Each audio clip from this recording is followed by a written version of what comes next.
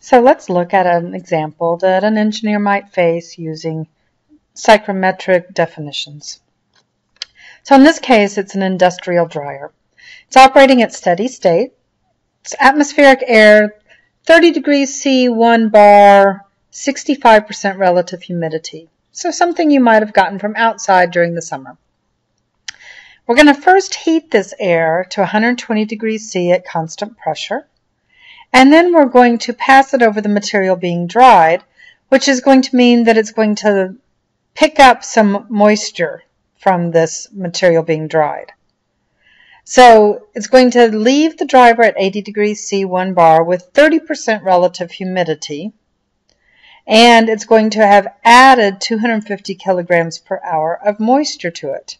So it's going to start at a 65% relative humidity, leave at a 30% relative humidity, yet have added water to the air. Okay? I want to figure out what's the mass flow rate of dry air that I need to feed into this dryer. And I need to figure out how much heat I need to add to the heating section in order to achieve this. Now we're going to neglect any kinetic and potential energy effects just to simplify things. And I need to figure out whether or not I want to solve this using equations and definitions or whether I want to use the psychrometric charts. Now I can use psychrometric charts if the temperature, or well, let's start with the pressure. If the pressure is at 1 atmosphere, 1 bar is close enough that most people would say, go ahead. Okay, but those charts are only for atmospheric pressure. So I meet that condition. That's not a problem. But they're for temperatures that are what one might feel in the environment. So this one starts no problem, 30 degrees C, but it's going to go up to 120 degrees C. Now we do not ever experience 120 degrees C in the weather. Okay, so therefore a psychrometric chart is not going to work for us in this case. So I need to use the equations. So let's just remind ourselves of the basic formulas that I'm going to be needing. So this is a slide from earlier. I'm going to have the definition of humidity, which is the mass of the water vapor per mass of air. And I can relate that to water or vapor pressure. Okay, the partial pressure of the water vapor to the partial pressure of the air, which is the total pressure minus the water partial pressure. And the relative humidity is the partial pressure of the water divided by the partial pressure if it were saturated. And this is the value that I could get from a steam table. When I need to do enthalpy calculations, I will use this. Okay, this is the definition of enthalpy of moist air. It's the enthalpy of the dry air that I could get from an ideal gas air table. And it's the enthalpy of the water vapor, which I'll estimate using saturated vapor, times the humidity ratio, or specific humidity, of the mixture. This will put it all on the same basis of a per kilogram of dry air. Okay? So these are the basic equations we need. Let's solve this problem. So I've drawn this so that I drew it as separate equipment. So it's a heater going from 30 degrees C, 0.65 relative humidity, to a temperature of 120 degrees C. I don't know the relative humidity here. I will be adding heat at this stage. And then I'm going to add 250 kilograms per hour of water coming from the material I'm trying to dry. That's going to be added into this moist air to create moist air at 80 degrees C and 30% relative humidity. Now just one reminder, when I use BDA, that is my way of saying that I want dry air. It's just simply shorter to type than dry air. So BDA stands for bone dry air. It's just kind of a old school engineering kind of term. Now I'm going to analyze first the heater. So in the heater, I have no mass changes. Whatever comes in comes out. So therefore, the dry air mass that comes in is going to be the same that comes out, and the water vapor that comes in also comes out. That means that the humidity ratio, the specific humidity at the inlet and the outlet to the heater, will be exactly the same. So if I can calculate what that is, then I'll know it for both state 1 and state 2. Now, at 30 degrees C, I can find the vapor pressure of water. I use steam tables, and in your textbook, it comes to 0.04246 bar. If you're using a different table, you'll get something slightly different, but very similar.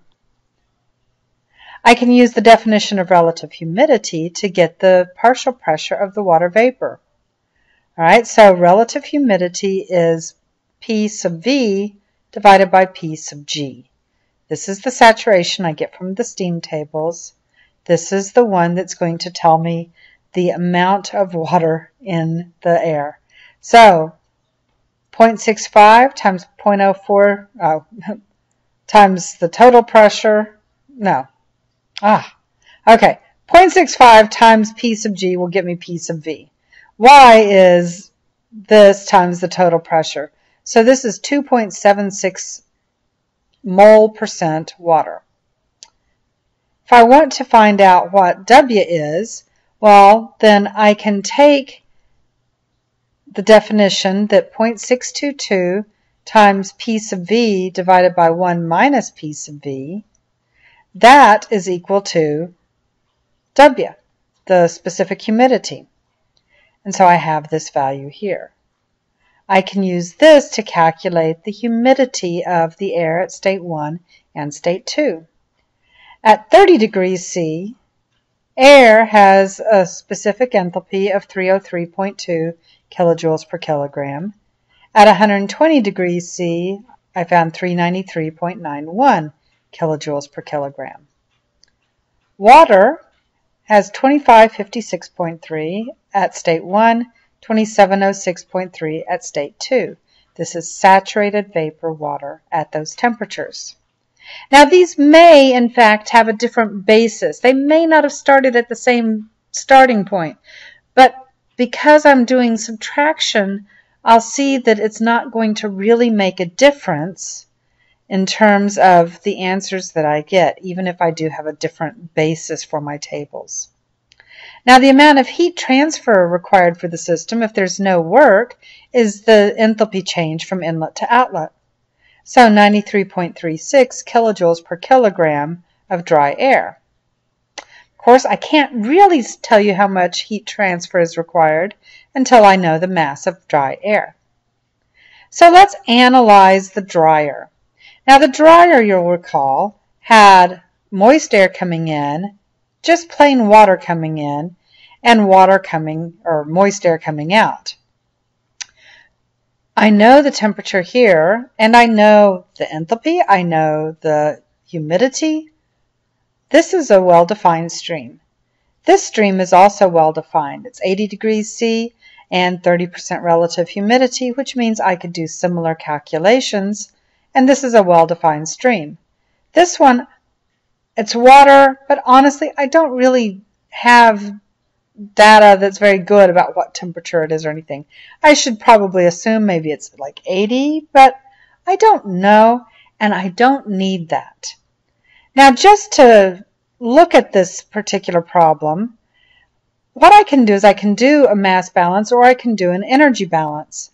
A mass balance says, well, if I look at the mass of water coming in, just following the water, the mass of the air times the humidity in stream 2 plus the mass of water in stream 4 will be the amount of water in stream 3, which is the mass of air times the humidity of the stream 3. This actually is going to be the one that's going to allow me to solve for mass of air. It is a mass balance on water, and it's going to allow me to solve for the mass of air because humidity is mass of water per mass of air. Now, if I were to do an energy balance, this would be what I would find, because if my dryer is adiabatic, no heat lost, no heat gained, and there is no work, then this would be my energy balance. But sadly, I can't tell you what H sub 4 is equal to. So let's use the mass balance. The mass balance, I'm going to be looking for M sub A. I have omega 2, I have M4, I need omega 3. So omega 3 is going to be found using the vapor pressure, the steam tables at 80 degrees C. So 30% relative humidity, so this gets me the partial pressure of the water vapor. And again, I can use the definition of humidity, and I find that it's 0.103 kilograms of water per kilogram of dry air. Now this is, M4 was given as 250, and so I can solve for M sub A is going to be M sub 4 divided by W3 minus W2, coming up with 2,926 kilograms of dry air per hour are required as feed. I also showed you here that I could calculate the enthalpy at state 3. I could use this to calculate the enthalpy at state 4 using the energy balance, which would allow me to find T4 if I were interested. It's not what I'm going after, but just so you can see some of the things that we might be able to do using this information and these definitions. Okay, thank you for watching this example.